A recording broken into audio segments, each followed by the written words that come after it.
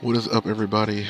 Azariel here, and welcome to a how-to video for Digimon Story Cyber Sleuth. And in this video, I'm going to show you guys how to raise the ABI or ability of your Digimon.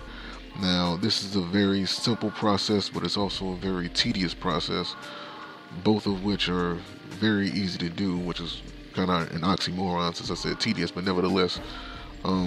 I'm going to show you how to raise the ABI of your Digimon. As you can see, I'm going to use Patamon for this example. You see his ABI, or which is short for ability in this game, is currently 4. And basically, it's a simple task of just digivolving and then de-digivolving your Digimon.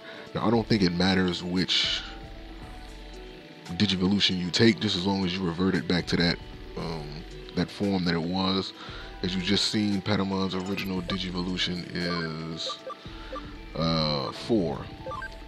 I mean, his current ABI is 4.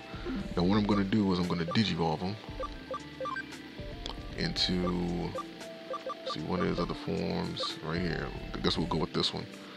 This is actually Bergermon, by the way. It's going to Digivolve into Bergermon. Now you see Bergermon's ability is 6, but now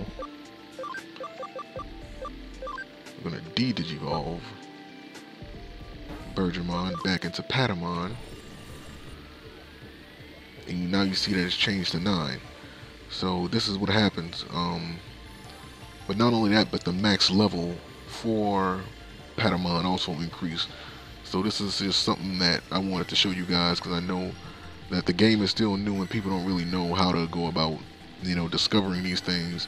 So I'm just helping out where I can. So hopefully this helps you get the Digivolutions that you want, because I'm actually trying to build into Angemon, which is right here, and the ability had to be 5, so now I got to go back and train them back. But I said it was tedious, but it's easy.